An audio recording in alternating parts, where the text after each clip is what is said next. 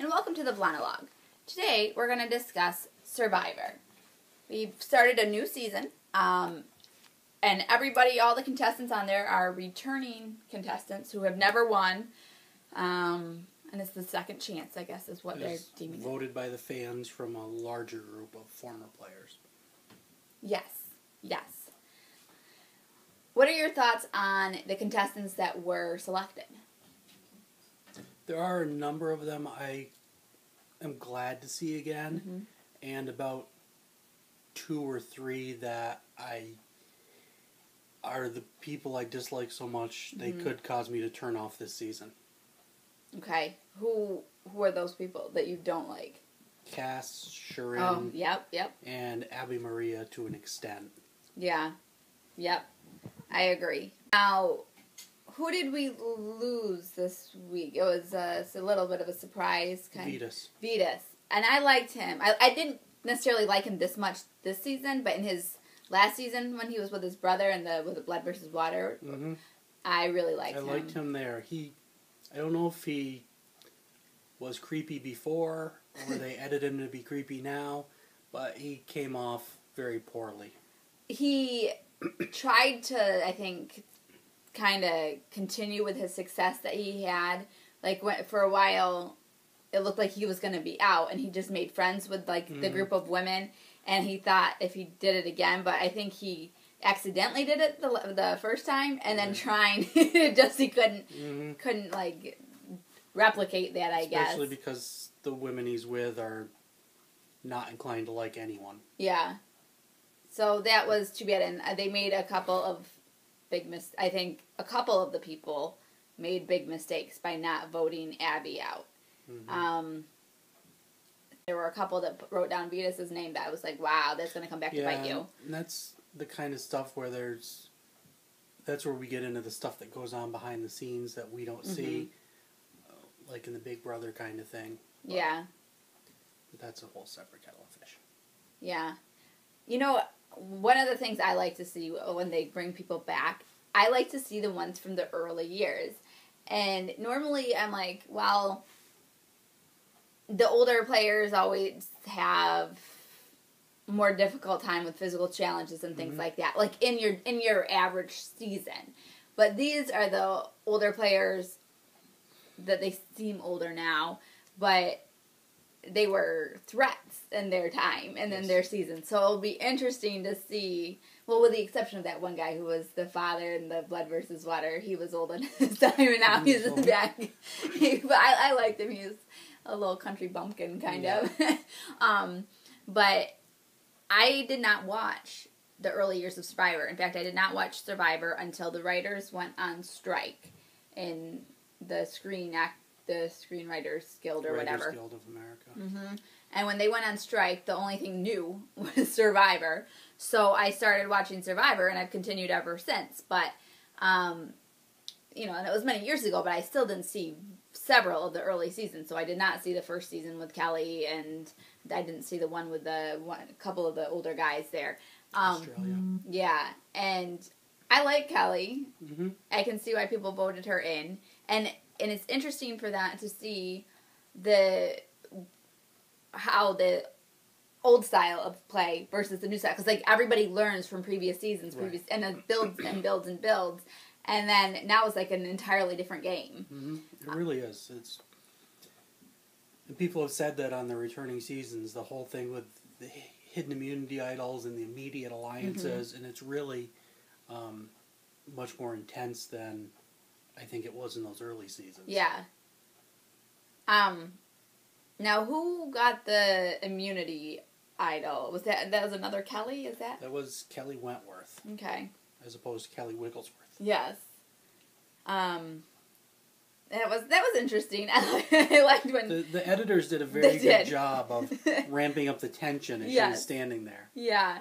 I mean, the whole thing, just from her excitement when she thought she had the idol, and then, like, her acknowledgement of getting excited a little too soon, just because she had the clue to the idol, and then ultimately getting the idol at the challenge, which was very interesting, but nobody had a clue.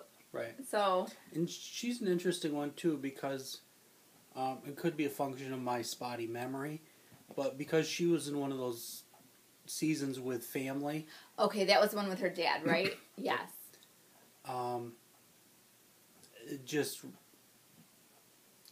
her gameplay wasn't what we're going to see now. Mm-hmm. So it's unpredictable. Right. Which and is... Sierra's here again, right? Yes. And I think the same's going to be true for her. Like, those two especially. Vitas, I didn't think it would change so much because he kind of had this, like, war with his brother. It wasn't like his brother was hindering his play. It was sort of like they were not united. But, I mean, they were united enough for, like, voting for whatever, but, like, right. They were still looking out for themselves. Whereas, As demonstrated by our cats. Yeah, exactly. But I think that both Kelly and Sierra, although Sierra kind of went against her mother there towards the end, but Kelly left earlier and never really seemed to stand out from what I'm remembering. Yeah. So. No. So that'll be interesting to see her. Who else? Oh, Joe. Oh, from last season, yep. Joe. Yeah. Now, what I didn't get was Joe, wasn't he with also Sharon and Cass? Weren't they on the same season? Cass was not on that season. She wasn't. I thought that she was a white collar. Maybe we'll have to pause and look. Okay, so we figured out that Cass was on the brains versus brawn versus beauty, which is why I get it mixed up, because I always think of that as the red collar, white collar. Very similar theme. Color. Yes. So, and she also has... It's all the stuff you folks don't see off camera. Yes. She's not really hugging me out of any love or anything. Spence and Tasha were on her tribe before. Mm-hmm. So it's interesting to think about who's worked with or against who in the past and how that may affect things. Which it might possibly have been Vitas's downfall. It could be because of the thing that they showed clips about people saying how close Aris was to this Terry guy, who's from a season I didn't watch, so I'm a little confused. So it may have been a strike to try to stop two powerful men from aligning. Which would make a little more sense than because he did some yoga. Right. I'd hate to think that they got rid of him because they were uncomfortable with his yoga. I don't think it was the yoga. I think that he was pushy and touchy-feely and crowded up on people's space in his multicolored undies. But Those were weird.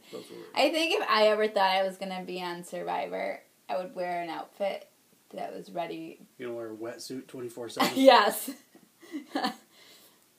Because the choice is, like, what people wind up with is, sometimes disturbing. And sometimes, like, why would you even be wearing that off the island? But, yeah. So I think I would be wearing, like, you never know until that season that you have applied for as cast, and just, wear your survival gear. But yeah, Tasha, thinking back about her now, because I had forgotten who she was based on, like, just this season. I was like, where did she come from? But now I remember she was with Spencer and in the Brains. And I really liked her. Cass just showed me so crazy that season, just being so stupid. As is normal for lawyers on this show. Yeah, unfortunately. They don't serve our occupation well on here. So, or else they show it exactly as it is. It's possible. But I don't know. I mean, I don't know any lawyers who would do that while surviving things. You call me my hair down.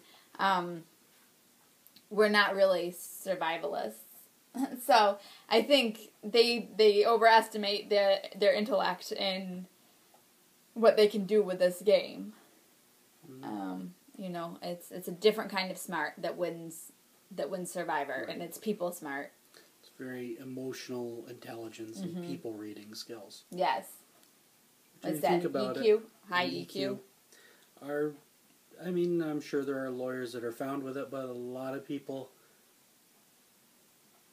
end up in law school are not... Very low EQ, high IQ sometimes. Well, Yes. not all the time, but some of them, you know. So I'm hoping that we see Cass leave pretty soon, sooner rather than later, and she can take Shirin with her. Yes. Who is just all about the drama, and It's like, save the drama for your mama. You're a poet. I am. And then it's like, well, my mom didn't love me. And then it's sort of like... And it's all over you. Yeah. Forget. And you're the villain of the series. Yep. So, and I hope that Jeff doesn't entertain that. He kind of entertained her a little too much in her season as far as, like, you are a victim in this. And sometimes Jeff has to say, hey, you're here to play the game. Right. And... Exactly. That's something that I have experience with in real life and try to be very sensitive to in real life. But in the game of Survivor, she's using it as a sword and a shield to attack people and to hide from people. And that is kind of offensive to me as someone that has experience with victims of violence and abandonment and all those kinds of things. Yeah. So she can leave. Right. So do you have any strong favorites coming out of the gate? I don't really. There's probably like 14 of the people I wouldn't mind if they won based on their previous experience. It'll be interesting as it shakes out. There's some I just want gone, but really I'm just hoping we see enough of this season to be entertained. Yeah. I liked Joe in his season. Yes. And I don't know, I kind of want to see some of the older ones go far. Like, I'd like to see Kelly kind of go... Wigglesworth? Yeah, Wigglesworth. And I don't know. The couple of the ones I didn't know really intrigued me, and I would like to see how they play out, especially just with that difference that I mentioned earlier. That Varner was talking about, the difference between season 2 and now. Yes. And it is so different. It is, everyone's learned from past seasons, and that, I don't know. I think that it loses a little of its authenticity later in later seasons, which is why I think that things tend to go off the air. Right.